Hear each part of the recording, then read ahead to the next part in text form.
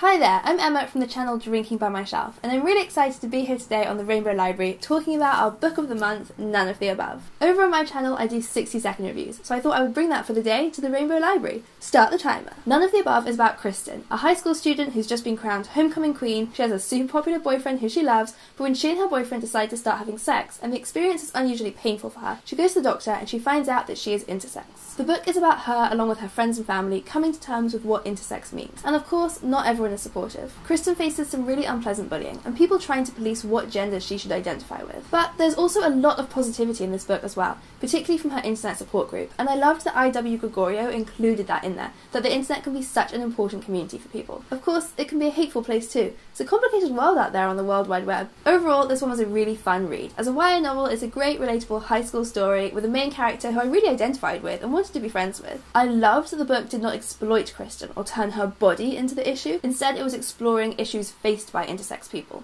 IW Gregorio is not intersex herself, but she does work with a lot of intersex patients, so she has some good insight into their struggles. Next, I would love to read a book written by an intersex author. And time's up. So that was my take on None of the Above in 60 seconds, and I hope you enjoyed the book if you read along with us this month. If you haven't read it yet, I strongly recommend you go and pick it up right now because it's great. And I can't wait to see in the comments what you guys thought of it. If you want to see more of my reviews and recommendations, do come over and follow me at Drinking by My Shelf. Otherwise, I will see you for some more rainbow reading very soon. Happy reading!